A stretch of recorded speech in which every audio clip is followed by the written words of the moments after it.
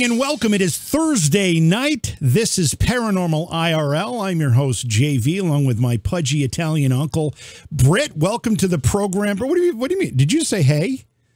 Did you hey. Okay, that's a little better. That's a little better. Welcome to the program, everybody. We've got a great show. Normally, we talk very, very seriously about many different topics, but generally we have people on who have had a very personal experience related to one of the topics, whether it's UFOs, ghosts. We have psychics on the program. We've got time travelers on the program, a whole myriad of people on the program. Often we have Bigfoot experiencers on the program tonight, and they tend to tell a very serious story about their encounter with the hairy 7-foot to 10-foot creature we know as Sasquatch or Bigfoot or Brit standing on a soapbox. But either way, the stories tend to be rather serious. Tonight we're going to take a different approach. We're going to be talking to a filmmaker who has created a movie called Elusive. It's self-titled A Stupid Bigfoot Movie. It's a mockumentary, and if you're familiar with that style of filmmaking, it's presented in a documentary format, but it's not really a documentary. It's tongue-in-cheek. There are jokes. There are spoofs. And this film does that. And I think it's a great approach to looking at this particular topic because the whole Bigfoot conversation, Britt, you and I have talked about it on many occasions. We have hundreds of years of reports of this giant 7 to 10-foot creature running around the woods of North America. Yet the evidence, when we talk about we need to see some evidence, is scant. Yeah. We don't get good pictures. I watched this movie. We don't get good pictures. And it has a lot of evidence. We don't get good pictures. We don't get good DNA samples. We've never found a corpse, at least not one that wasn't fake. There are so many reasons why people are very skeptical of this, although there are many people who swear on their lives, on their children's lives, that they've experienced this creature. And I think at best the jury's out, but it's fun to step back. Do you remember on Ghost Hunters, Britt, when Jay and Grant were spoofed in South Park? Oh, it's hilarious. I mean, Jay was afraid of everything, including the lighter, and then he shit himself. It was awesome. Yeah. It was a great moment for Ghost Hunters because they've got the South Park writers got to poke fun at it a little bit. I was watching an episode of Riff Tracks. I'm not sure if you're familiar with Riff Tracks. It's the same guys that did Mystery Science Theater 3000, and they have a new thing they do called Riff Tracks. Same thing. They just don't have the silhouettes on the screen like Mystery Science Theater did. And in the episode of Riff Tracks, they're doing their spoof, and they get to this long part of this movie where like nothing's happening, and one of the guys says, as his joke says, "Wow, this is more boring than a marathon of Ghost Hunters."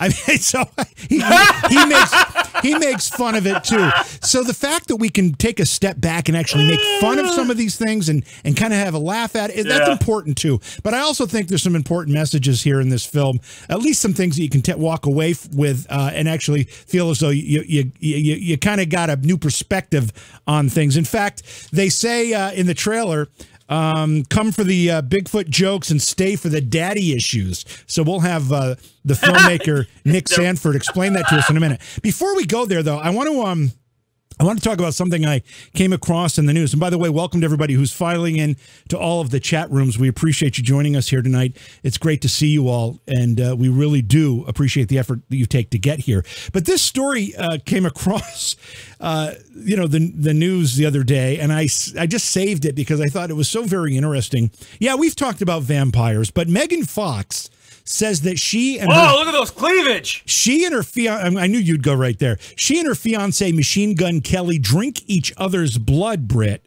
That's how dedicated they are to each other. They take a moment now and then and drink each other's blood.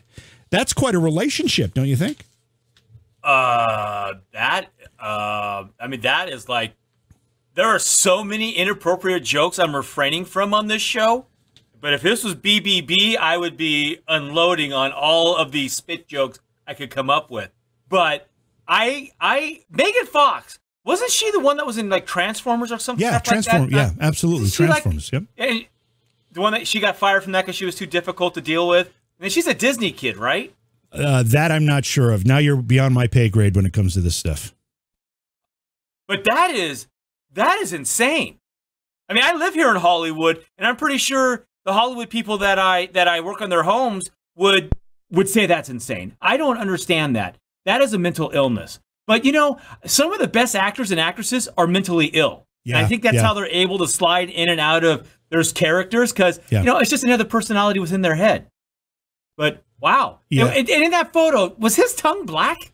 I don't know. Is that tattooed? Let me see if we can see his tongue in this thing. Can you see it? I guess, is that what that is? In the one to the right. In the inset? Let me see if I can blow that up. Are they licking each other? Let me blow that up and see if we can. It looks like he's got a black tongue. Let's see if we can see it a little better. Yeah, that's a black tongue. Is that tattooed?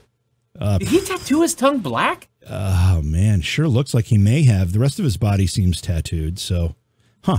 Let me read a couple quotes here. So Megan Fox says, I guess drink each other's blood is a little misguided, or is misguiding people, or people are imagining us with goblets and we're like Game of Thrones drinking each other's blood.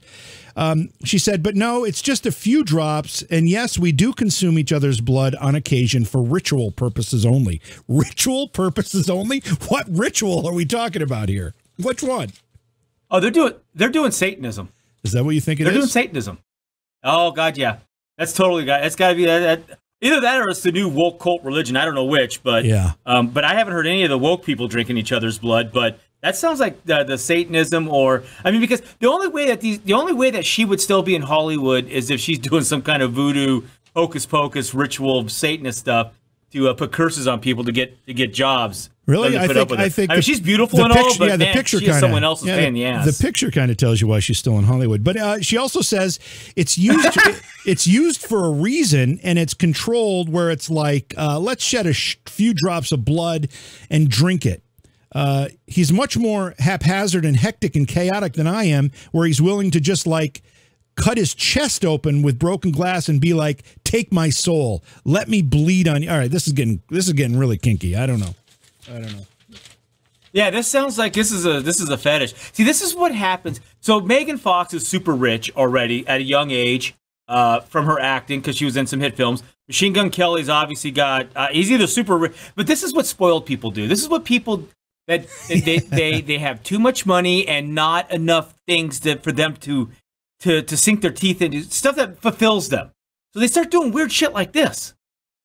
I mean, this is next level weird. Yeah. Oh, we got to make a documentary about this. I wonder if they would let us film them doing it. Yeah.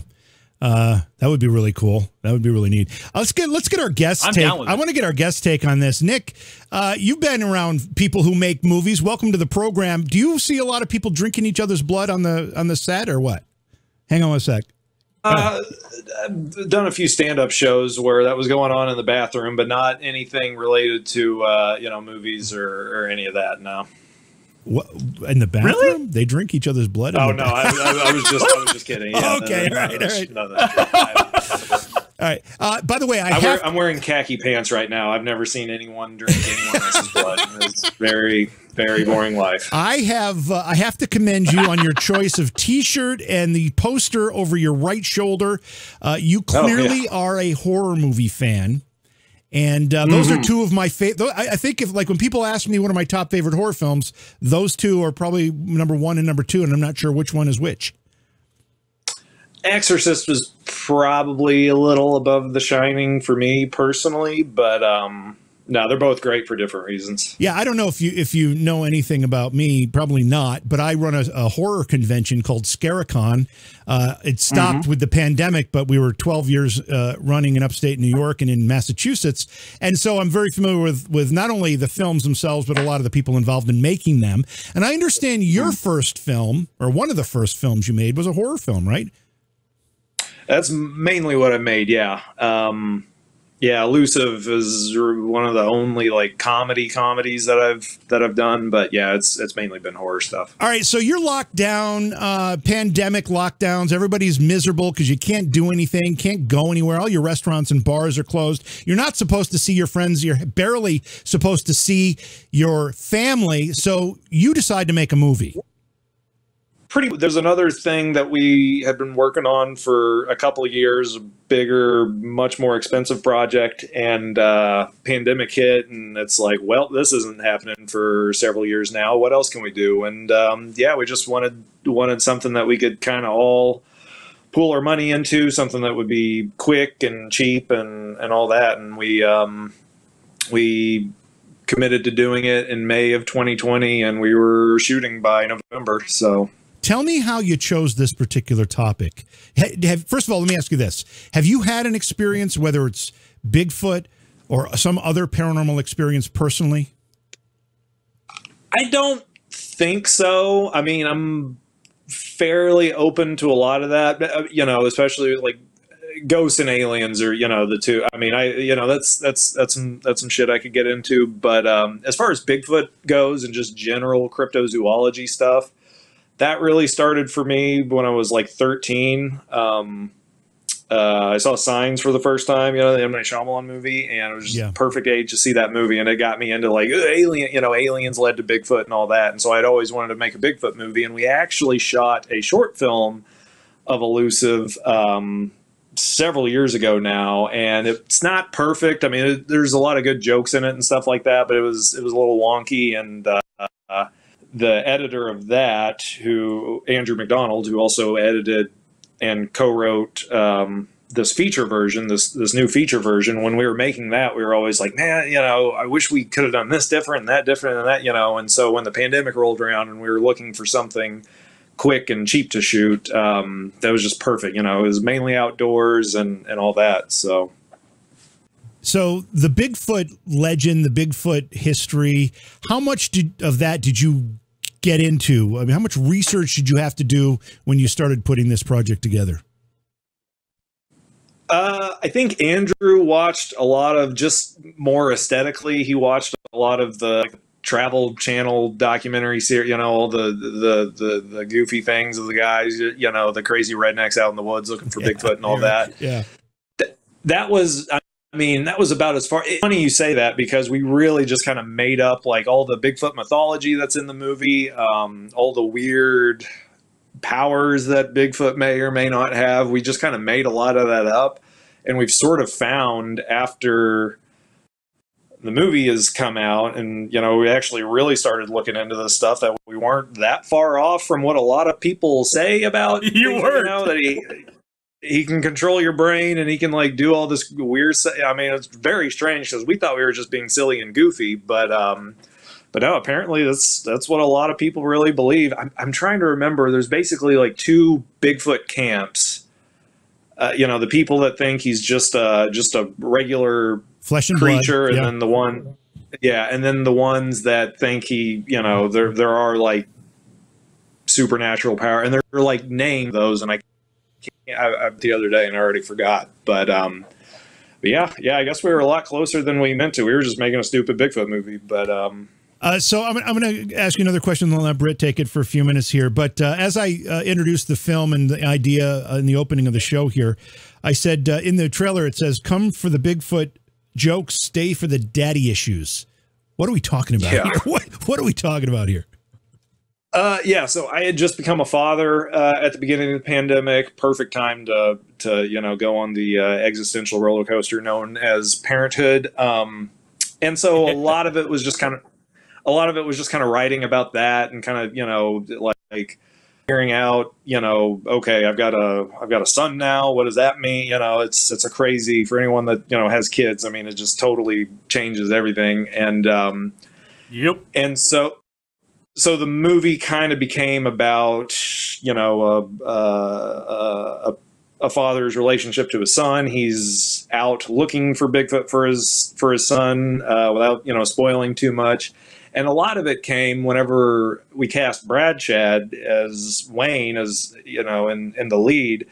He's a little bit older than I am. He's in his mid-40s, I think, and he's got two sons that are just about full grown, and he's the one who really took it and, like, you know, was having a conversation through his performance and all that about about your relationship to your kids and all that, and so a lot of that came from him. And then the tagline itself, "Come for the Bigfoot joke, stay for the father issues," that was just, I think that was Andrew McDonald's idea, that about, because we were like, what's the perfect tagline that sums the thing up, absolutely, and he came up with that, and I was like, that's it, we're leading with that. That's what the movie is now, that's what we're doing. So well, that's pretty cool. So it's kind of funny. You had a young age movie experience that opened you up to that stuff.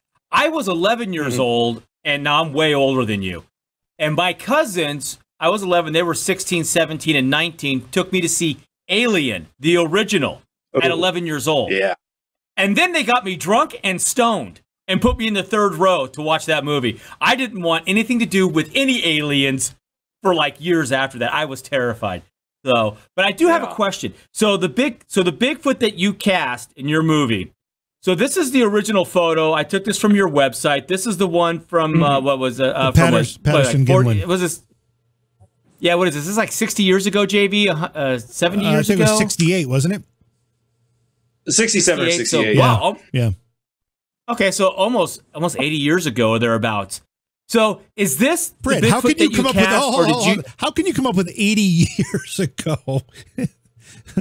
Wouldn't it be? Well, if it's 60, that's 40, right? And 20. Okay, so it's about 65 years ago. No, it's maybe 50. Right? Maybe 55. Maybe 55 or 54. 55. Yeah, 54 years.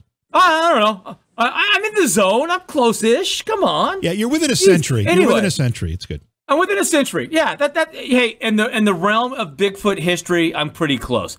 Anyway, my question is, so the Bigfoot in your movie, is this like a son or a grandson, or is it actually is it the original Bigfoot that was documented 60 years ago?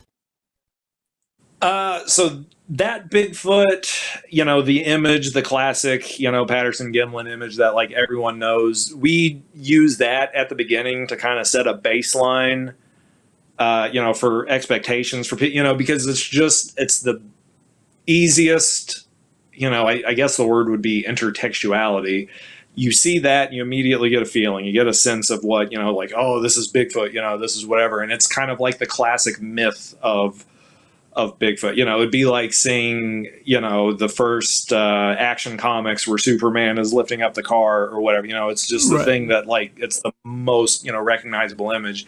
And so we start the movie with that, just as like a piece of, photo evidence or whatever, just so people like kind of, can kind of slip into the mythology of it. And then when we do our reenactments, it's just a guy in a shitty gorilla costume, and it's supposed to kind of like pull the rug out from, what, this mythological thing that you've already got in your head. And we just keep doing that, and the gorilla outfits get shittier and shittier and with each reenactment and all that. So what you're telling me is that, I mean, I was looking at this Bigfoot, I was saying, it's similar, but the eyes are different. So I was wondering if it was like a couple generations down. They're a little different, but what you're telling me is this is actually an actor in a suit, not the real Bigfoot. In the movie or the Patterson Gimlin thing? I'm saying in that photo that I took off of your website where you say it's a stupid Bigfoot movie, you're telling me that you didn't have the budget to hire the real Bigfoot. You had to get an actor in a suit. I hate to break it to you. This might be some Hollywood stuff, movie magic that blows your mind. I photoshopped that myself. That is Hollywood magic. That's Hollywood magic. I thought you had real evidence. I was watching this movie, and I looked at it as a... Yellow. Uh-oh. Yeah, we can still hear you. We hear you fine. And we can see you fine, too. Are Yellow. Did we lose you, Nick? Uh-oh. It looks like he's texting you right now, JV. Nick? There we go. Yeah, okay, we still have you. Lost you for a second. Yeah. Got a little lag there, Yeah, damn internet. I have horrible internet where I'm at. I'm in the middle of a city, and it's never good. But yeah, movie magic. I photoshopped that image myself of the Bigfoot in front of the high school. Well, I'm depressed. I thought this was a real I thought this was real evidence. I was going with it. All right. Well, then I got another question for you. So Austin, the person in your documentary, Austin, he picks up this machete and he's going to go after Bigfoot with a machete. I'm thinking that why is he thinking a machete would work better than the bag of groceries that are behind him on whatever that is? Shouldn't have he used the bag of marshmallows instead of a machete to win Bigfoot over as opposed to challenge Bigfoot? You know, that's something that, first of all, that's Randy. That's the character of Randy. Randy. Yeah. That was Austin. Randy's got some, Randy, you know, when you watch the movie, Randy's got some issues that are beyond, you know, Bigfoot obsession. I mean, his Bigfoot obsession and his desire to blow up Bigfoot, is a result of some pretty deep-seated issues that he's got as a person, kind of crazy conspiracy theorist, tinfoil hat wearing type dude. But yeah, he's got, that is his mission in life, is to blow up Bigfoot. He's not trying to win him over. He's not trying to do anything except kill the shit out of Bigfoot. Well, I would like to submit another theory why Randy doesn't like Bigfoot, is that there may be a love triangle going on. When I was watching your documentary, I got the vibe that Brandy May and Bigfoot had a thing going on, and maybe Randy's not into that. Is that possible?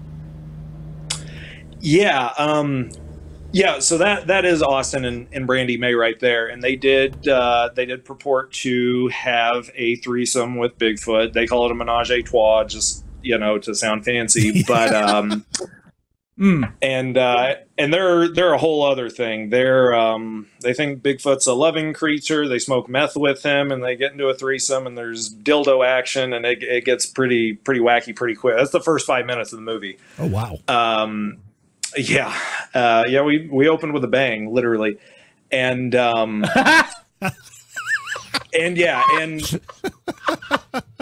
that's why I quit doing stand up. Their Bigfoot threesome,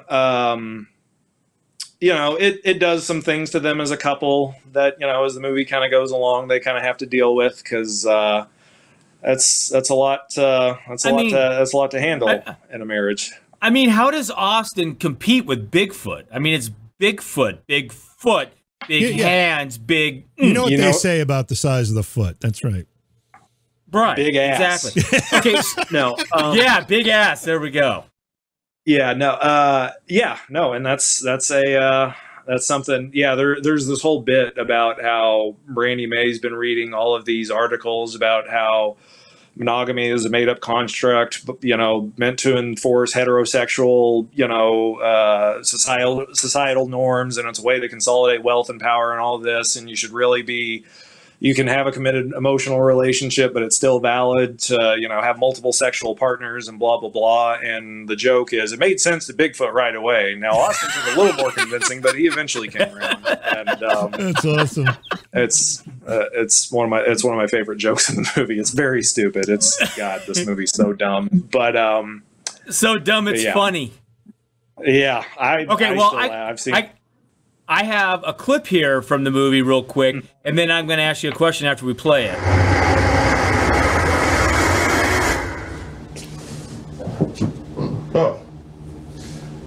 Do you need me to step out so you can?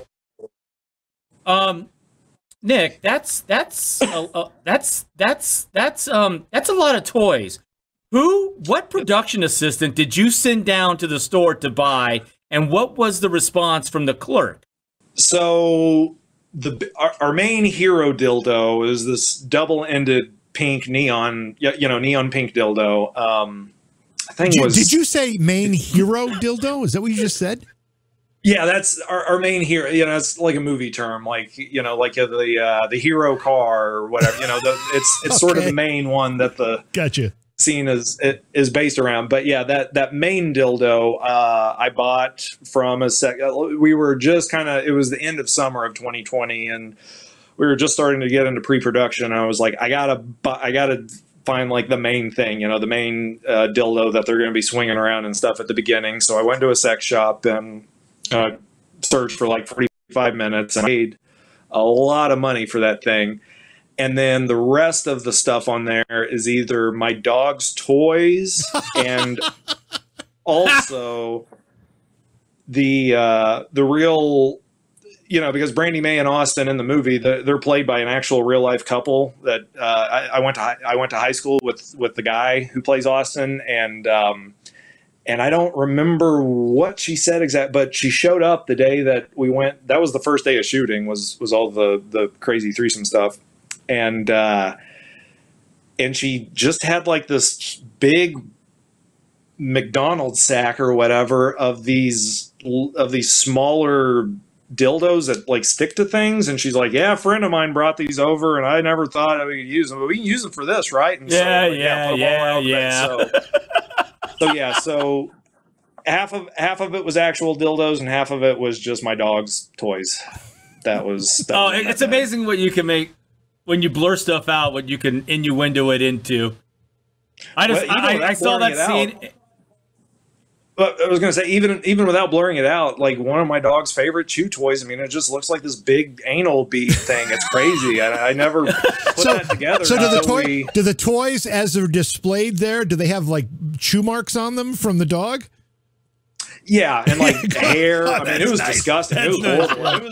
That makes it even better. And it's their actual bed, and I was like, guys, is this okay? And they're like, yeah, they'll throw it all on it. They didn't give a shit. I mean, surely they wash their sheets after that. But we hope. But yeah, and actually one of the smaller dildos that like sticks, has like the little suction cup on it. She actually suction cupped that to her husband's ass for one shot, and it stuck. It stuck on his ass really good. So I don't know who manufactured those suction cup dildos, but ace there job. They are. Wow, JB, we blew our G rating right out of the water right out of the gates. G was gone. Yeah, we never talked about it before. I don't know what we're allowed to say on here, but whatever. Well. Yeah, I need to ask you a bit more of a serious question, Nick.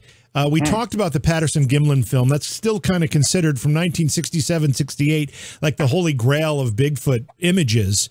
What are your thoughts of it as a professional filmmaker? I mean, people who are filmmakers can look and see different things, whether maybe you can see it as being staged, or you see evidence that it's not authentic, or maybe you see that it is authentic. Do you have any opinion on it as a filmmaker?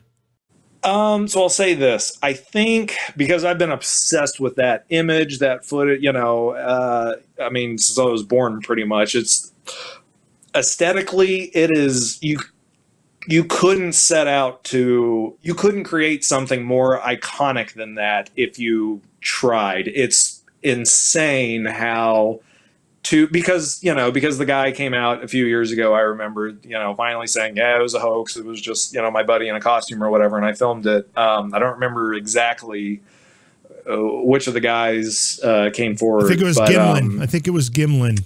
Yeah.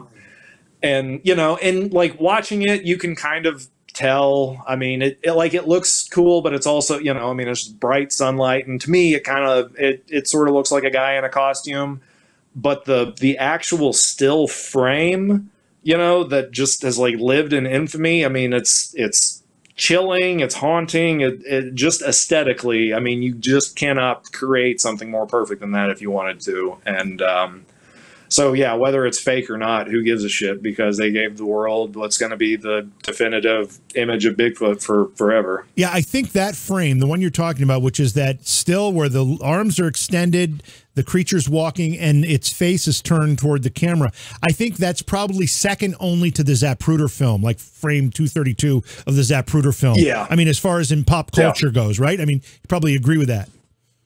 Oh yeah, no, I mean, absolutely. It's and that's why we use it. That's why we keep in the movie and all that, because it just, I mean, look at that. That just, I could frame that and like hang it on my wall. I just love looking at that. It just, and that's why, like that's the outline that we base kind of for our logo, the Elusive logo and all that.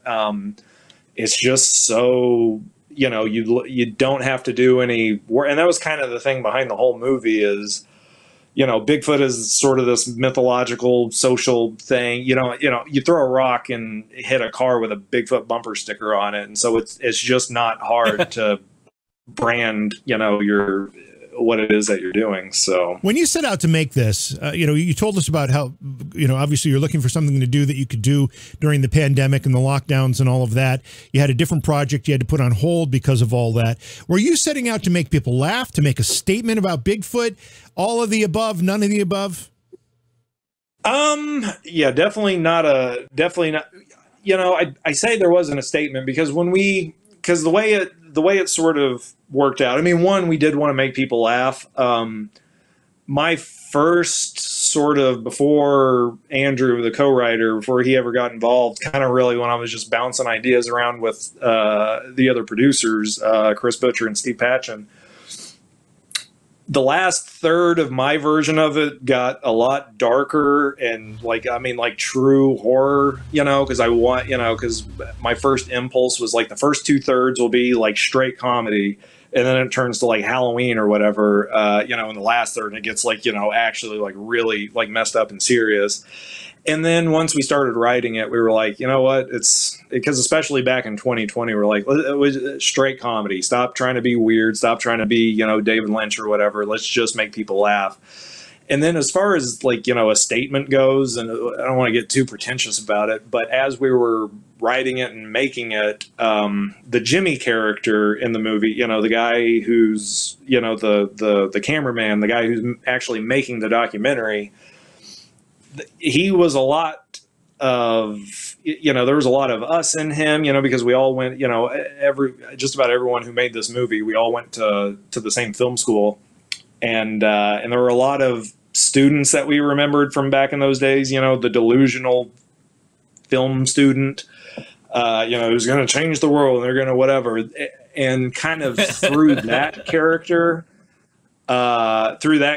we kind of started realizing the movie was kind of becoming a story about stories in a little bit. And even with the Wayne character and his whole father-son thing, he's wanting to, Bigfoot is his son's favorite monster. So he wants to, here's me going out to find Bigfoot. It's storytelling of its own kind. And there's a lot of weird meta shit going on. And so when you get to the end of the movie, there's, maybe there's some kind of stuff about like, what does narrative mean and all that, kind of clanging around your head, or you don't care and you're like, well, the movie's done. It's time to, go eat a burger or whatever. But, I never want to presume what an audience is going to, think about something. But as we were making it, we were all sort of talking a lot about like that, like, whoa, we made a story about stories in a weird way, and kind of what more perfect sort of vehicle to use that than the story of Bigfoot, this mythology that we just kind of keep perpetuating, especially right now. I mean, Bigfoot is just such a part of the popular zeitgeist, just the cultural zeitgeist, that it's a story that we're all sort of telling each other and we're all kind of involved with or whatever. I find it pretty interesting that you mentioned that, only because I've noticed, and I haven't noticed it as much in the last, say, 2 or 3 months, and maybe it's just the season, but I noticed for a while there, I'd be watching a program on television, and the ads would come on, and I'd see a constant barrage of Bigfoot representation in ads. Whether it's the beef jerky ads, there's several ads that rely on a Bigfoot type creature or a direct reference to Bigfoot as a selling point in their ads. What's that about?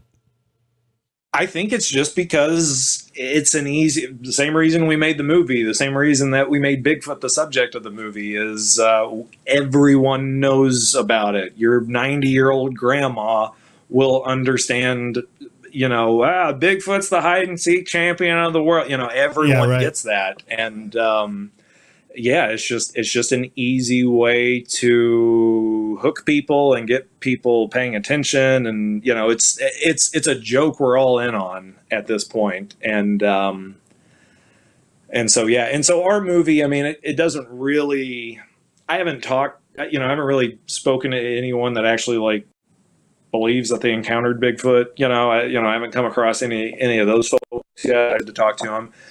Our movie doesn't really lampoon that so much. It kind of does in the beginning, because the first 20 minutes of the movie is kind of like a bad Unsolved Mysteries episode, the way it's cut and all the reenactments and stuff like that, like the original, Robert Stack Unsolved Mysteries. It kind of plays the whole thing as a joke. And then as the movie goes on, without spoiling anything, it gets a little bit more less making fun of it and more here's a comedic version of if this actually happened, because there are some, I'm not doing a very good job at selling this as a comedy, but there are some kind of sad bits that happen sort of in the middle at the end.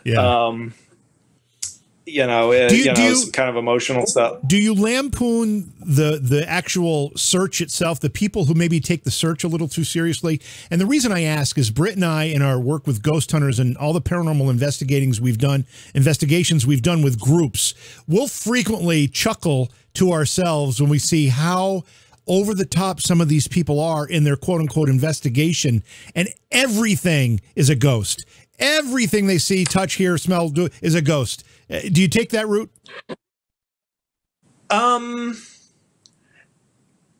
Yes and no. I mean, we didn't have a lot of money to do a lot of stuff, so it's mainly just like the guy, touching a tree and he's like, I'm getting the forest spirits or whatever. But I do, because I am interested in this, I want to ask you, when you're on, those, because I get annoyed when I watch those ghost hunting shows and they spend $50,000, putting security cameras and stuff all over an abandoned hospital or whatever, and then a mouse takes a shit and they all freak out and leave.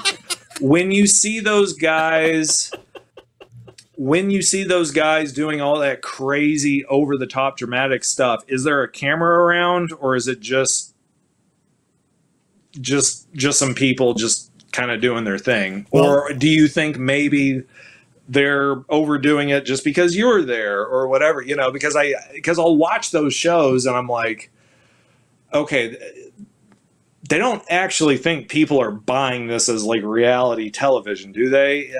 Because it is just so. Yeah. You've asked so many questions in a short paragraph there. Let me just answer with what I was referring to specifically. Britt and I did a lot of events where we would invite fans of ghost hunters or just paranormal investigating to come to a location that ghost hunters had investigated in and spend the weekend with us and other cast members of ghost hunters and do an investigation a couple nights during the weekend. And those people really, really got into it to the point where, we loved their enthusiasm for it, but we also knew it was just, it wasn't what they thought it was. But that's okay. They had their experience, and that's what they came for, and that's all that counted. Now, Britt can talk a little bit differently about it, because when the cameras were on for the show, that's a different story than what I was talking about. Britt, I don't know if you want to address that. Well, I'm out of contract now, so they can't shut me up, but Nick, I was on Ghost Hunters. I was on air talent on Ghost Hunters from season 4 to season 10 or something like that. Like 9 years of my life. Look, you're in Hollywood. Well, I mean, even though you're in Oklahoma, you get it. And I live in Hollywood, and people look at me, come on, we know how Hollywood works. Look, Ghost Hunters was the original show. We had zero budget, and they didn't fake anything. We got stuff wrong. Don't get me wrong.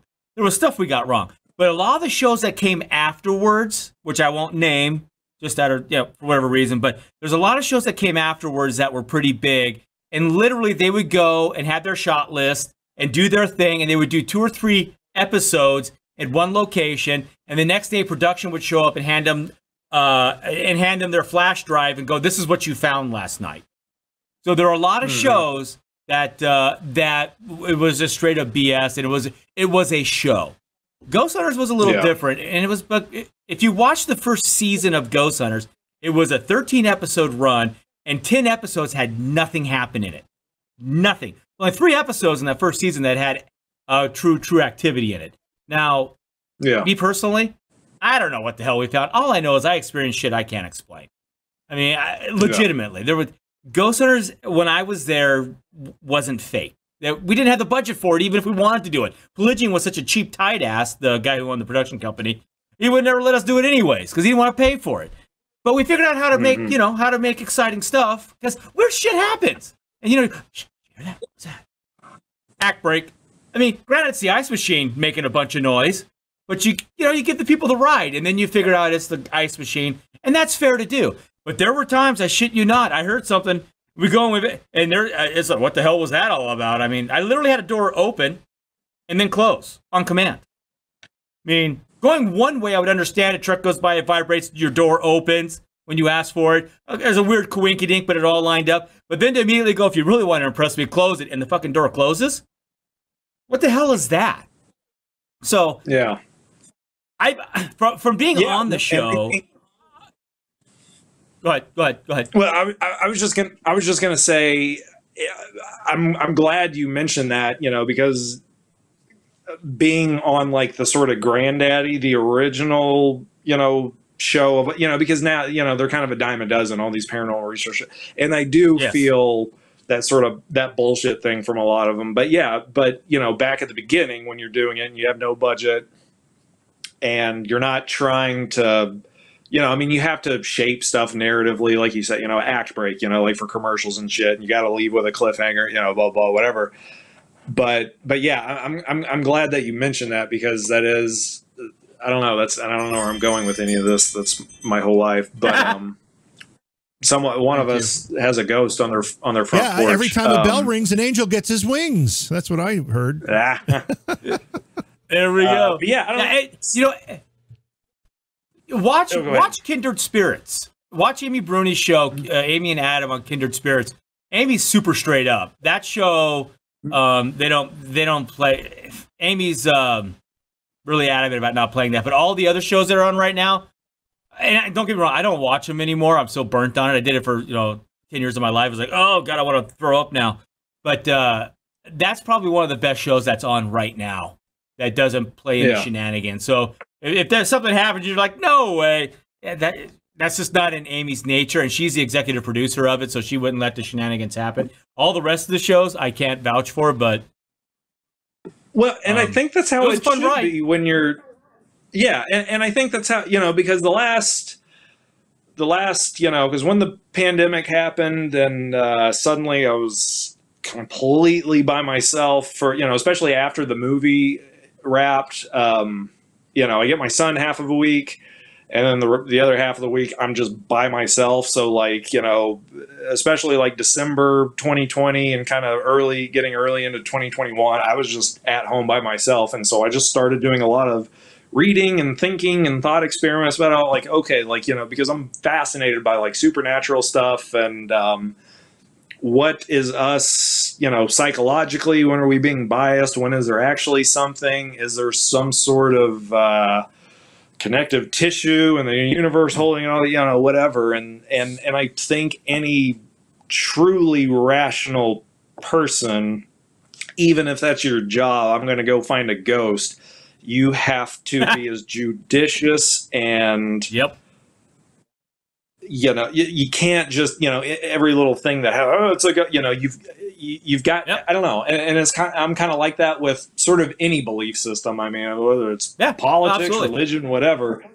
I mean, you can't, it's so arrogant to me. And I think that's what kind of burns me with a lot of, now we're getting into, more than just, ghost hunters or whatever, but just arrogance of, oh, I've been astro projecting since I was 6 months old. I can do it. And it's like, did you just have a weird dream? Maybe you're having a weird, I don't know. And that's the thing. I mean, you've got to be able to say, I don't know.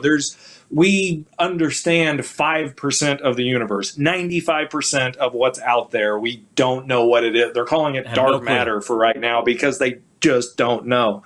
So I'm, who knows if... Yeah, it's that mind-boggling. And these are the smartest people that have ever been alive. Albert Einstein couldn't figure it out, for God's sake, And so yeah, so on one hand, I'm like open to just about anything anymore. I mean, aliens go, whatever. But on the other hand, it just bothers me when people are so, militant atheists bug me as much as insane religious zealots. They're both equally dangerous. Agreed, 100%. That's why when I was on the show, I used a lot of equipment. If you ever watch the show, man, there's one episode where I put out like 75 pieces of equipment because for me, if I can, the barometric pressure is steady. It just is. It doesn't fluctuate a lot normally, unless you got a tornado going overhead. But I would hope you would notice the fucking tornado going overhead. The EMF field there is goes steady. PG-13. Yeah. Well, we already blew that out of the way with the dildo talk, so That's true. But for me personally, I would want to put the equipment out to document the environment, put a camera on it so it's visually documented, and put an audio recorder on in the area that's documented visually.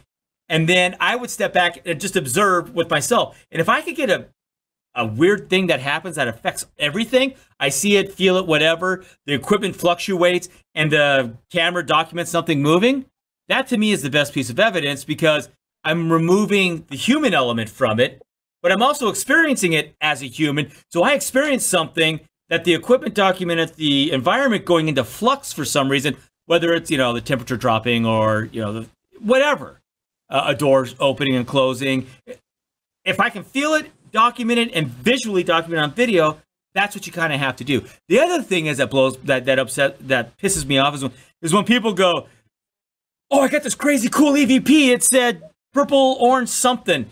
What was the question that you asked? "Oh, I don't know, but this is what I got." Well, if you don't know what you asked, if you asked, "Is John here?" and it says purple, that doesn't make sense.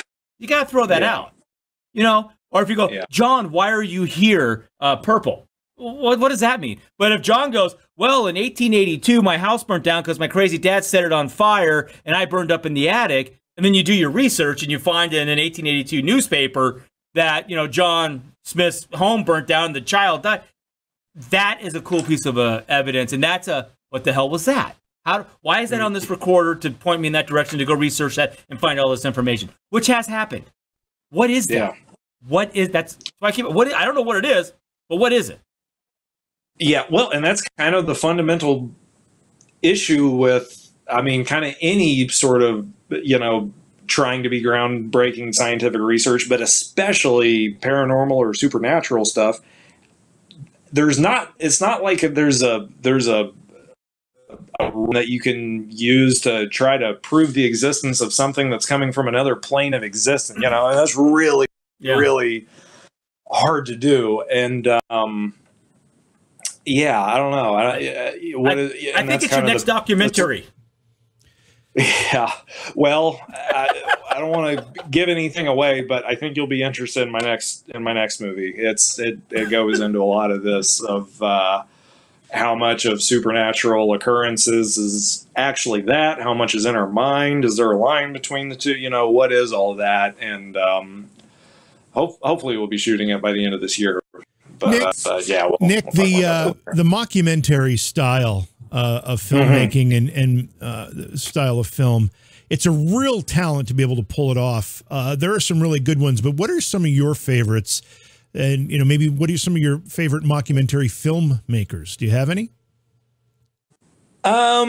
We talked a little bit about Christopher Guest when we were making this. We didn't want to get, that's an obvious, easy answer. We didn't want to get too. I think one of the startings was the original Blair Witch Project, which I'm a huge fan of. Me too. I still love that movie. Me too.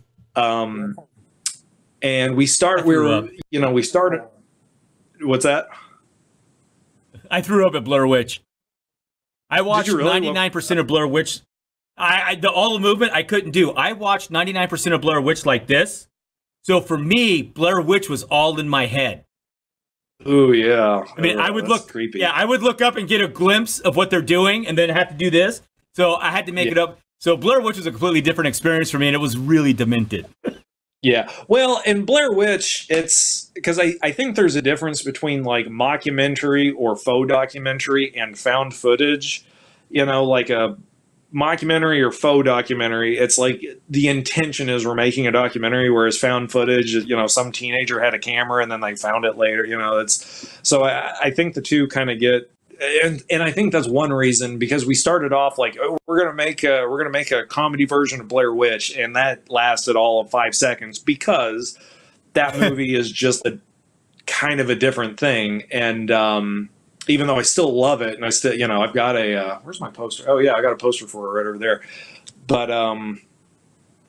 But in terms of, because there haven't been a lot lately. There's one there. I think it's called Lake Mungo. I've been meaning to see. I love Lake Mungo. It is one of the best new horror films in the last 10 years anyway. Maybe I don't remember. Maybe it's 15 years old now. I'm not sure, but like at least 10 years. It's great. Yeah. I've been wanting, because I've heard like more than one person mention that. And I've been meaning to get around to that. I had some sort of kind of ethical issues with it, but M. Night Shyamalan's The Visit I thought was interesting, just because, you know, here's a guy that made all these big crazy blockbusters, you know, now going back to, you know, this like tiny little thing and seeing what he does with that. I thought it was kind of gross that, like, old people mental illness, it's freaky, right? You know, it felt a little exploitative, but I still, you know, I think there was a lot, because I remember seeing that in theaters opening weekend with a packed, you know, theater. And I mean, the last, you know, 10 minutes when the old guy's rubbing a diaper full of shit in the kid's face or whatever, I mean, it was just like, whoa, you know, and so that's always been kind of clanging around in my brain. And I do think it's a better movie than what a lot of history remembers it for. But it's, the last time I watched it, I was like, man, this is really good. But I just hate this sundowning dementia as horror movie villain thing that he's doing. But you know, Spinal Tap is another easy one to one of the producers, Chris Butcher. I think that's, I don't want to speak for him, but I think that's one of his favorite movies. And if you would, I just can't think of a lot off the top of my head. And that was kind of the weird thing about this movie, is there were a few little baselines, you know, like I was saying, like the Unsolved Mysteries angle and all that we were like, this, and then it just kind of became its own thing. Because usually, you know, the movie I did before this, The Harvesters, I mean, it is a straight up ripoff of Halloween and Jaws and all, you know, and I'm, you know, very influences on my sleeve. But I don't know, with this one, for whatever reason, it was just kind of its own thing. And so we didn't look at a whole lot, again, outside of, you know, some of those, you know, the stupid Bigfoot Travel Channel shows or whatever. We watched those just to kind of get ideas or whatever, kind of get the flavor. But yeah. Tell me about some of the other people involved. You've mentioned some names. Obviously, you had a co-writer. Andrew was going to be on, couldn't be on last minute, which is fine. Yeah. But you know, who else was involved that you'd like to give some credit to? Everybody. I mean, yeah, I'll start with Andrew. He co-wrote the script with me, and really, I mean, so much of the movie is him. I wrote the first half, kind of everything leading up to like the first big reveal in the middle of the movie, and then I gave it to him and said, you know, go nuts. And he redid some stuff at the beginning, and then, you know, we kind of had an idea of, you know, where the ending was going to go. And I mean, so much of the movie is him, and he edited it, and he did, you know, some really hideously complicated visual effects stuff, like towards the end, and sound design and blah, blah, blah, blah. But Chris Butcher and Stephen Patchen, they were the producers on it. They worked tirelessly months before we shot. We're still all dying right now as the movie is coming out, and we're getting it into theaters. It's on Vimeo right now. We're hoping it will be on Amazon by the end of May. It's, especially with our day jobs and stuff, it's just a ton of stuff to juggle. But so we're all getting pretty brain fried, but we're sticking in there. We're getting it done. The cast: Brad Chad. He's a local comedian, local Oklahoma City comedian, and he was actually one of the producers' ideas because we were like less than a month away from shooting, and we didn't have a lead, and it was getting pretty, and it's like you can't cancel because we're all taking off work, and some people are flying in, and all, and it's like, oh boy, what do we do? Right. And one of the producers suggested Brad Chad Porter, who I sort of knew from, doing stand-up and all that locally. He's kind of like the granddaddy of Oklahoma stand-up comedy. He's been doing it for 1,000 years, and but he's also a really good actor. And so I said, okay, well, let's audition him, because I wasn't really sold. He sent an audition.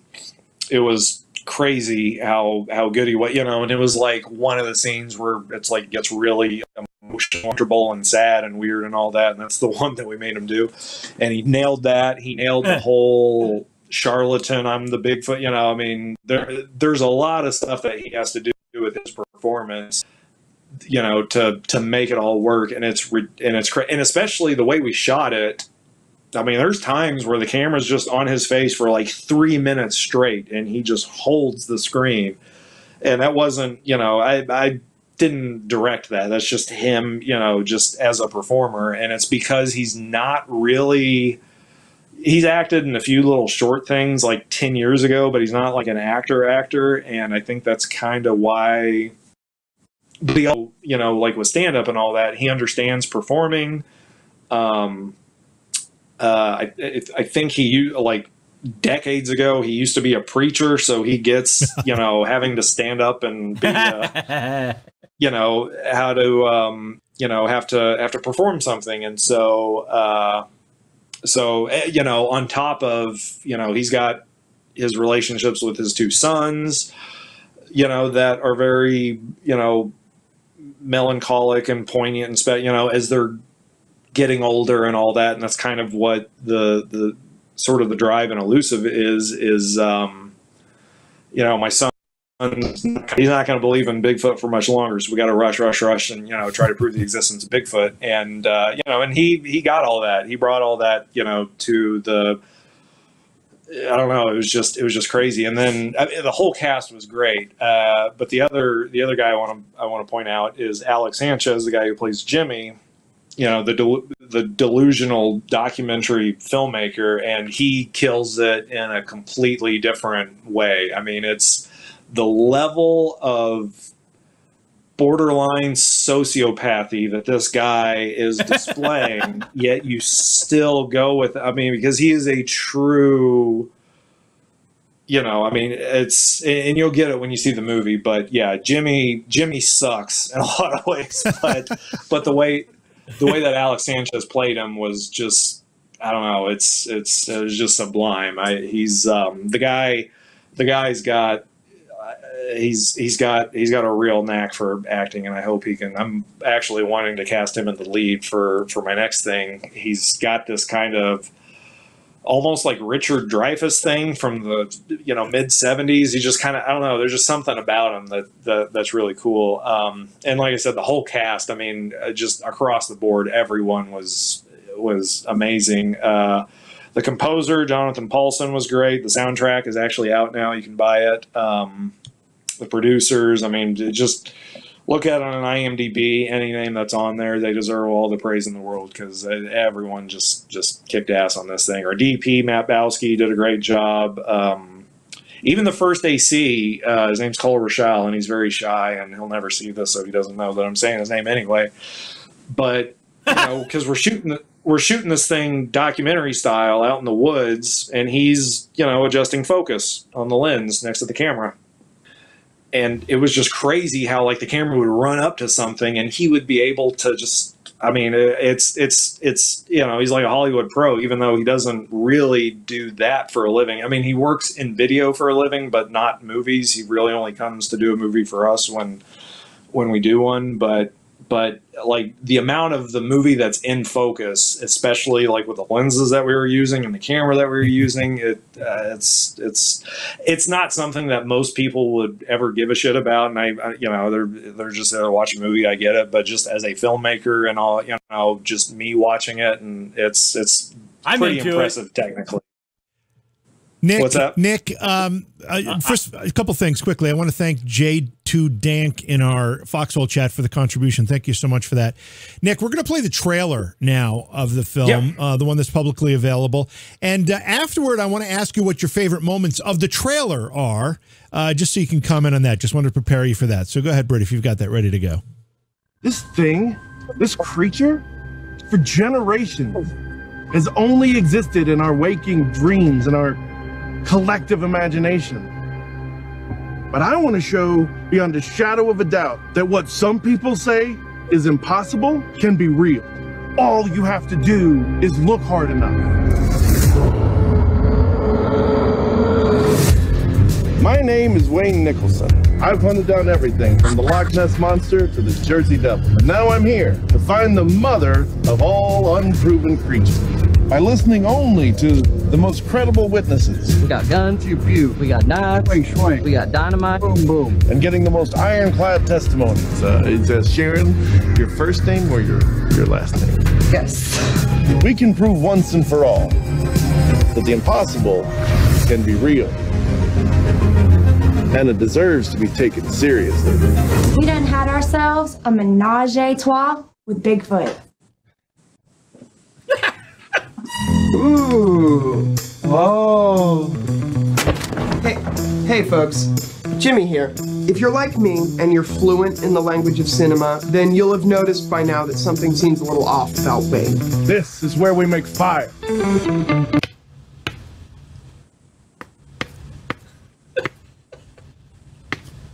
I am going to make a documentary within Wayne's documentary documenting who Wayne is and whatever the hell he's up to.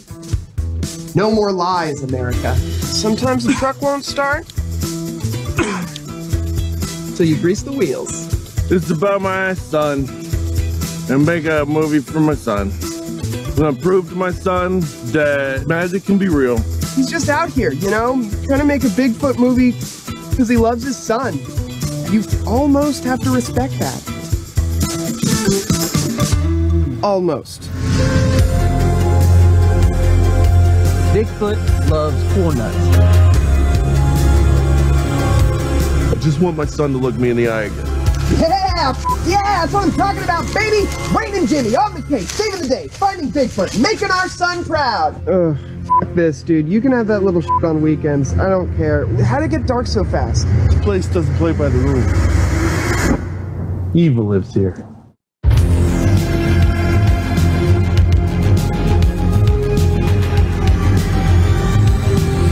Oh, that's f***ing dynamite.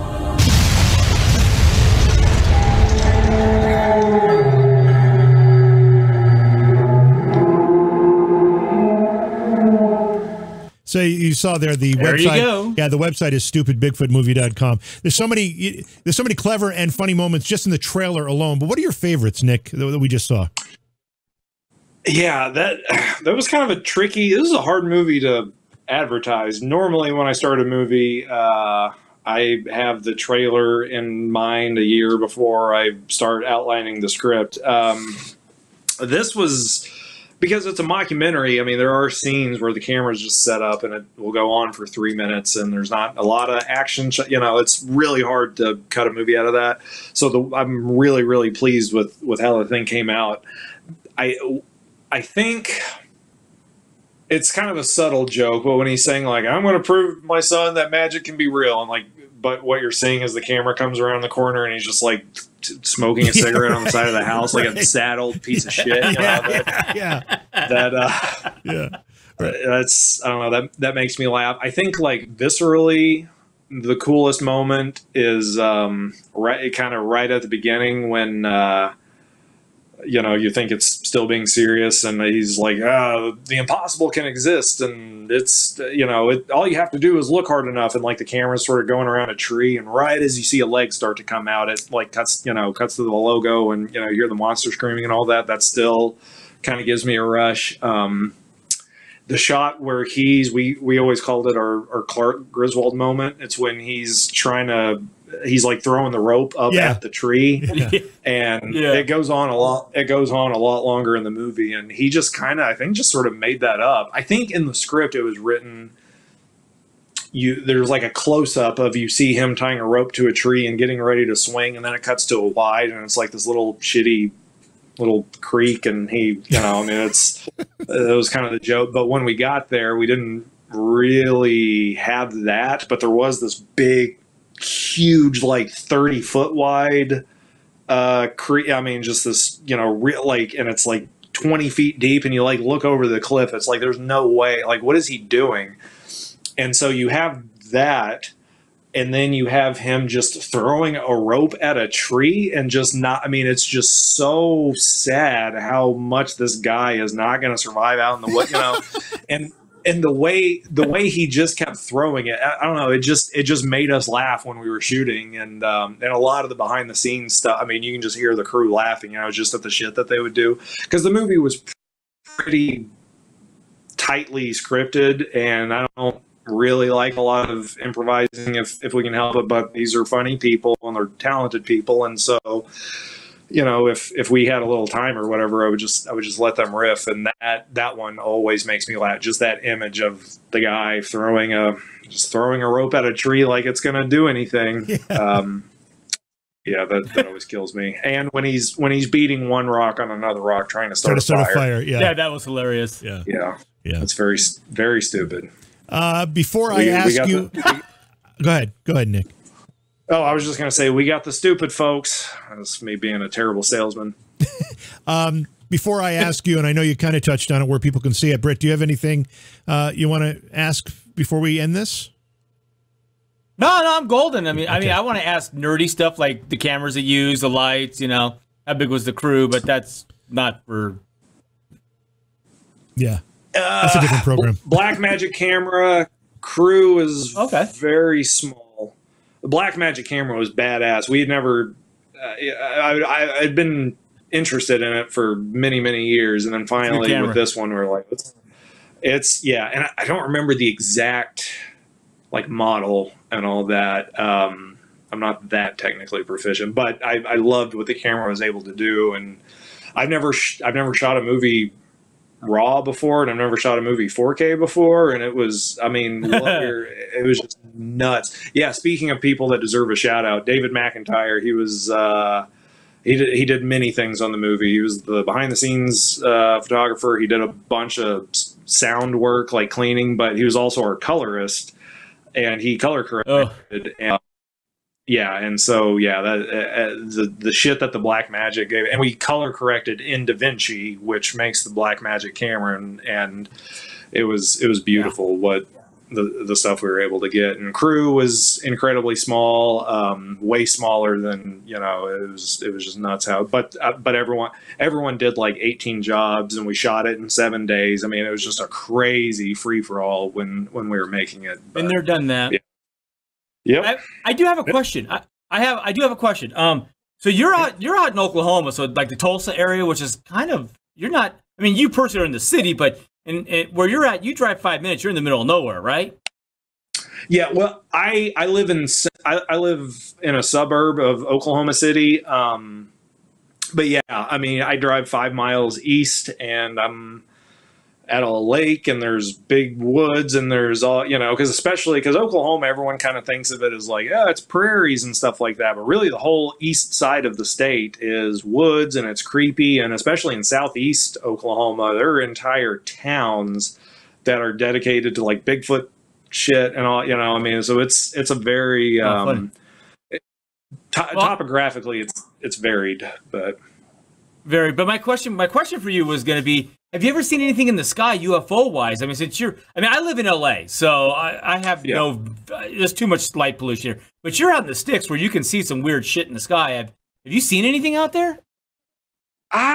Not really. There have been many, many nights where I've driven around at midnight listening to the Close Encounters soundtrack, hoping that I'll kind of look up and see something. I never really. It's stupid. We're doing butt stuff. Yeah. I will tell you, maybe the clearest sky I've ever seen in my life was the last movie we shot, The Harvesters.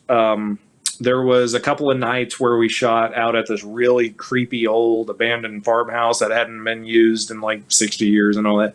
And I mean, it's like truly, it's about an hour southeast of the city, and there's like no electricity out there. The closest gas station is like 20 minutes away. I mean, it was like truly out in the middle of nowhere. And so at like 4 a.m. or whatever, when we got done shooting, the sun's going to start coming up in like an hour. We're breaking all the equipment down. All the lights are off, and there wasn't any moon. There weren't any clouds. And I mean, you could see to the other side of the galaxy. And I will never forget the few of us that were left, packing up the last of the gear. one of the electricians, he's like really into, you know, astronomy and stuff like that. And he was able to say like, oh, this is that constellation and that's that star, you know, whatever. And that was one of the most memorable, like, you know, just looking up kind of moments that I've ever had. But yeah, in terms of UFOs, not so much, but you can get really, because I love movie scores. I listen to movie scores all the time. And so I'll drive around, you know, at night. That's kind of how I relax if I don't have my kid. I'll drive around at night and like listen to like the Shutter Island soundtrack or The Witch or whatever, you know, and it gets spooky, especially, you know, because I'm in the suburbs, but, you know, like you said, 5 minutes east, and it's, you know, old rickety bridges, and, you know, it's when you kind of start getting into like the hills and the woods and all that. So, but yeah, no UFOs yet.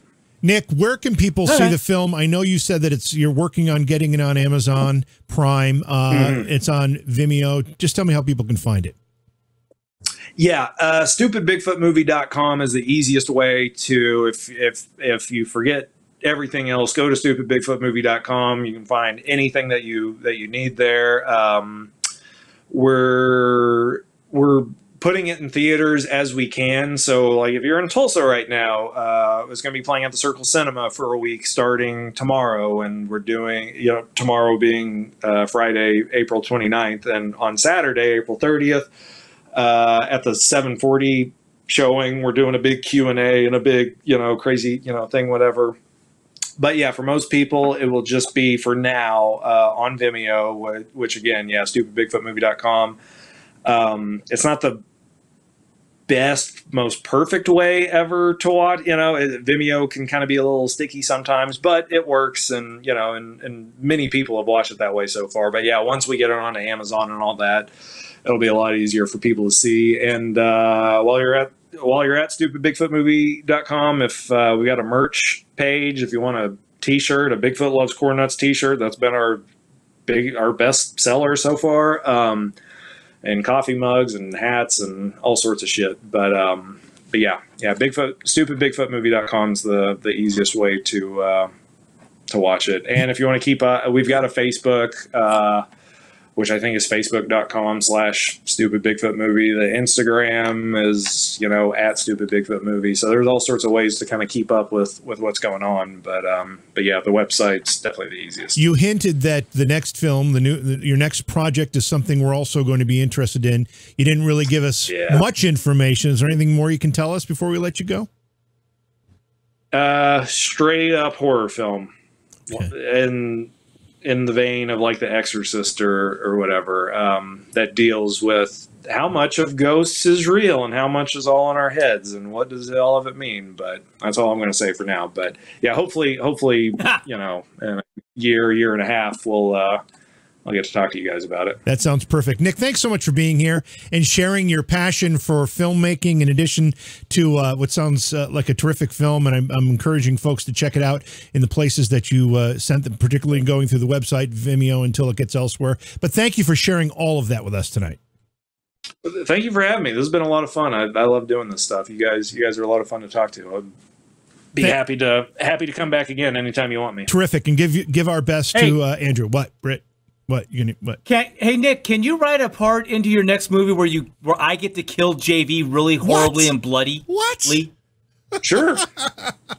We'll do a short film. Why not? It doesn't even have to have a story. It's just going to be like people are going to watch it and it's like, is this a snuff film? What? Yeah. There's nothing here except this brutal.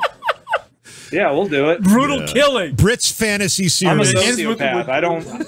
I don't feel anything. So I'll just set up a camera and you just kind of do whatever. No. We'll all be in the paper a year from now. Yeah, right. All right, Nick. Hey, thanks, buddy. Thanks for being here. We appreciate your time, my friend. Thank you very much. It's been a lot of fun. Okay.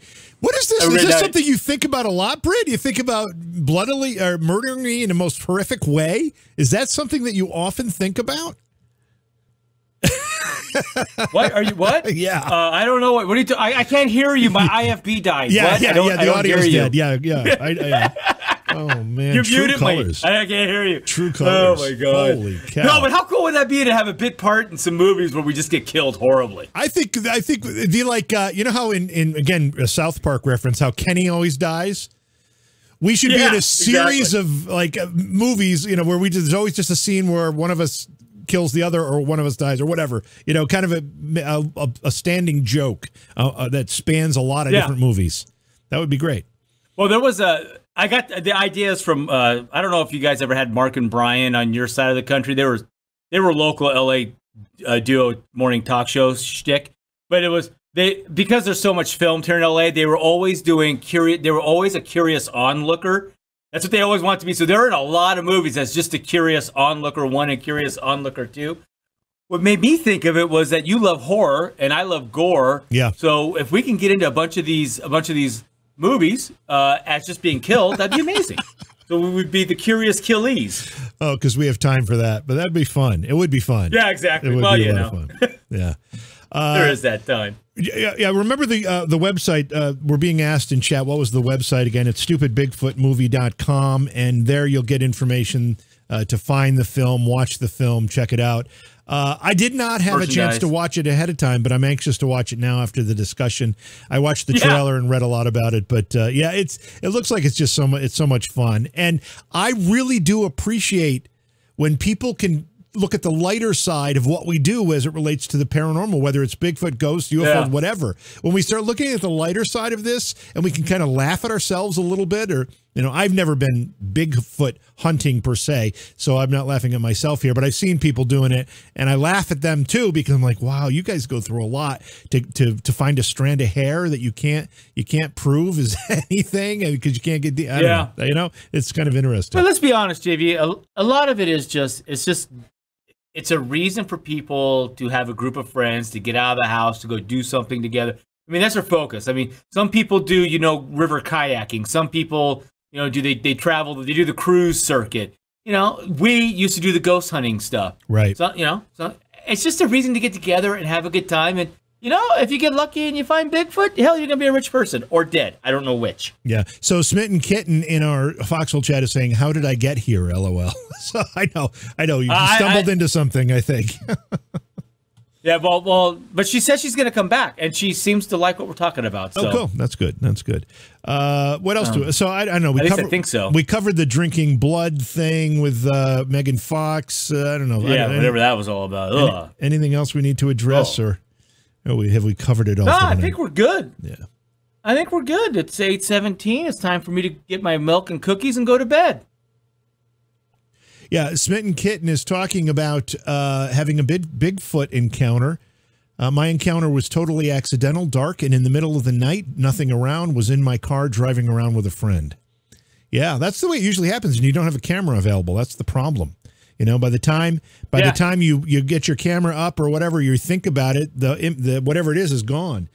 Scooter reminded me we have to do a few trivia questions. Oh, that's right. Also, we might as well mention our merchandise page. We do have a merchandise page. Yeah. It helps support JV and I and all this. I mean, this software costs money, and this is, I mean, actually, I just had to do my taxes. The amount of money I spent last year on this, holy crap, I had no idea how much I was spending, and I know you spend more, JV. But it helps us. So if you go to paranormalirl.com, there is a merchandise button on there, and if you can buy a t-shirt too, that helps us out and gets you a cool t-shirt. We got ghosty stuff and UFO stuff and other paranormal stuff there. Coffee mugs, thong underwear, you know, stuff like that. What kind of underwear? Thong underwear for you. No, I don't think so. I don't think we do have that. Yeah, check out the merch. We encourage you to support us that way. It's a great way. You get a shirt, and it's fun. Ready for some trivia? I guess. Make me look stupid. Okay. Here we go. First question. What European capital city has the motto, Contemnit Procellis? That's it. Contemnit Procellis, which means it defies the storms. What European capital city has the motto, Contemnit Procellis, meaning it defies the storms? I don't know the name of the city, but it's in Morocco. In Morocco? Do you have a reason for saying that? Because Morocco's like on the Black Sea or something. It's on one of the Oh my seas. God! It's on one of the seas. It's on one of the seas. He says. The Black Sea is where he went first, which is no, it's not anywhere near the Black Sea. No, it's not. It's on the Mediterranean It's the Sea. sea down by the boot. Yeah, there we go. The Mediterranean Sea. Oh That's what I'm my looking God! for. Oh, I'm thinking it's going to be maybe like It could be Sicily. Sicily's not a city. Sicily's It's an a country, island. but whatever the capital No, of Sicily is. Sicily is part of Italy, which is an island. It's not a city nor a country. It's part of Italy. I'm thinking But the Sicilians might be are a from Nordic. there. Yeah, they are. Sicilians are from there, but it is part of Italy. I'm thinking it might be a Nordic country. Oh, you might be right. Yeah, all the Vikings. I don't and think shit there are really major storms that rip through the Mediterranean Sea because it's kind of landlocked almost. I mean, there's the Straits of Gibraltar. Yeah, I guess maybe you're right. So I don't think. I think it's got to be something on the Atlantic, North Atlantic specifically. I think the Nordic. You know what's crazy is all these Viking movies that are out now, and it's the Danes and the Finland. I mean, it's that whole area was so violent. Yeah. And now they're like so peaceful. Yeah. Yeah. It's just crazy how how they made that change. And is it because all the violent people they killed off, so their genetics kind of skewed more to the pacifist side? Because all the violent side killed each other off? I don't know. Just weird observation. No, I don't know, but I do know. I'm thinking that maybe Edinburgh, Scotland. That would be a seemingly harsh place. That's where my nephew is right now, actually, going to school. Or it could be. See, I don't think it. Like I'm thinking in Norway. I don't think so because the capitals of Norway and Sweden are kind of tucked in. They're not on the North Sea side. Yeah. So I don't know. Okay, so what do we have for answers? We've got Lisbon, Rome, Naples, Athens, Galapagos. Iceland. Yeah, Antarctica? Reykjavik, Iceland was someone that came to mind for me. Okay, so let's see. The question was, what European capital has the motto "Contemnant Procellis"? It defies the storms. The answer is Warsaw. Warsaw isn't even on a war. I guess by storms they mean wars because it is Warsaw has been conquered so many times. Warsaw, the capital of Poland. The motto testifies to how the city has survived periods of conflict and war throughout history, including World War II. All right, well, that makes sense. If it's not storm literally, it's storm relating to war. That was a trick question. Wow, we got duped on that. All right. Yeah, I'm going for trick question. Next question. Where in the world can you find the Alhambra, a famous Islamic palace that dates back to the 13th century? Where in the world can you find the Alhambra, a famous Islamic palace that dates back to the 13th century? I'm going to go with Syria. Okay. You're not going to go with Morocco this time? No, not because it's on the Black Sea or one of those seas over there. There's one on one of the seas over there. It'd be the Orange Sea for all I know. The Orange Sea. We have answers coming in. We've got Israel. We've got Turkey. We've got Saudi Arabia.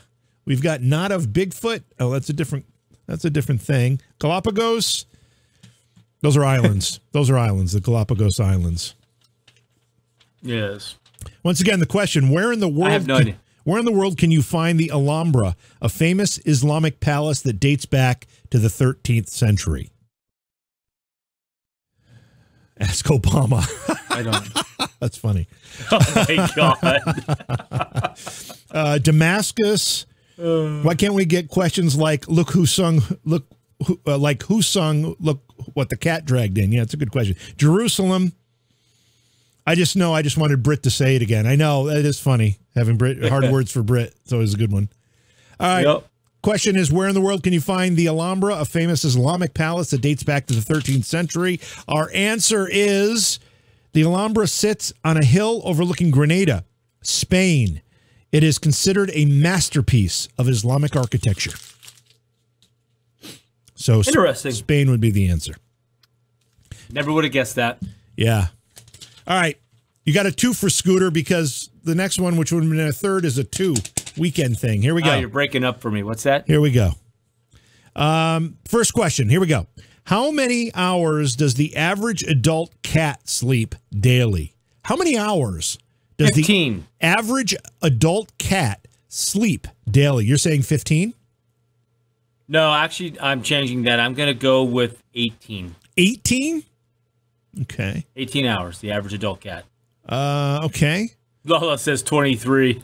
We got 23. Randall says 20, 16, 12, 13, 14. To answer the question, wonder why it's in Spain. Spain has a long history. The Moors, which were an Islamic tribe, basically invaded Spain in the early second millennia and conquered a good portion of it. They conquered much of Spain. Spain has a tremendous amount of Islamic heritage there in its architecture. A lot of its buildings of antiquity are Islamic in nature. So they're eventually thrown out. Yeah, the Moors. It's pretty amazing. It's an amazing history.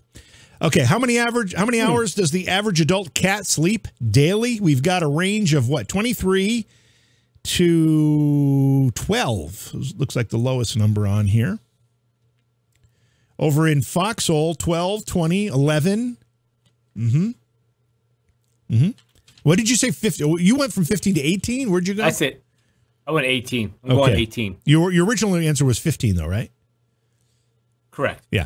Okay. The answer to the question is almost or about 15 hours. However, some sleep up to 20. Man, how do I get that job? Yeah. All right. Here's our final question of the night. And I can't pronounce it. This is a hard word for JV. Trompe l'oeil. Trompe l'oeil is a style of painting. What does the French phrase trompe l'oeil mean in English? Come on. Why do they make me read such crazy words? In English, it translates to cheese croissant. Cheese croissant? Yes. Wouldn't that be fromage croissant? Isn't croissant itself a French word? Could be. It is. It means buttery pastry. Trompe l'oeil is a style of painting. What does the French phrase trompe l'oeil mean in English? Rebel's asking if you can show the spelling. Yeah, okay, so I can't show it because the camera's farther away than it used to be, but I will spell it. It's Trompe, trompe, and it's l'oeil, which is L apostrophe O-E-I-L. L apostrophe O-E-I-L. Trompe l'oeil. Oh, yeah, that's fucking hilarious. No, it's Trump. I can spell. I'm going to spell it here. It's trompe le oeil. There it is. I just put it in the chat room. I'm going to put it in the other chat too. Over here. Yeah, that's pretty much it. There it is. Trompe le. What did you say it is, Britt? Is that a cat's ass behind you? What is that? Oh, that was just my arm. It looked like it literally looked like a cat's tail. Not now. It doesn't now. Oh, how funny. But it literally looked like a cat's tail. Yeah, no, the cat's in the house. And she sleeps like 15 to 18 hours a day. Yeah, exactly. All right, so what do you have? Watercolor, flowers and oil paint, oil of triumph, oil paint, painting with orange only. Yeah. It did. Lala says it really did look like a cat's ass. Oh, look at him. Look at this struggle. Look at this struggle. I'm tired. It was a long day. Okay. Well, yeah, I'm not going to read the question again. The answer is, because I can't read those words, the answer is deceives the eye. Trompe l'oeil paintings deceive the viewer into seeing a three-dimensional object, often through photorealistic detail. Did you get any of that, Britt? Your pronunciation of this deceived my ears. Trumpet. Yeah, once again, it deceives the eye. Oh my God. These paintings deceive the viewer into seeing a three-dimensional object, often through photorealistic detail. Oh boy. I'm dying. I'm trying to go below the camera. I can see you dying. Yeah. All right. So again, thanks everybody for joining us tonight. Thanks for hanging out for extra long for the trivia portion of the program. Please visit the website and click on the merch page. Scroll down. There's a lot of stuff there. We're adding stuff all of the time, so keep checking it out. We're going to have a Bigfoot shirt up here really soon. But in the meantime, just go to paranormalirl.com, click on the merch menu item, or just add merch to the web address. You'll get there too. And thanks for supporting us that way. And we will see you on our next program, whenever the heck that is. Have a great night.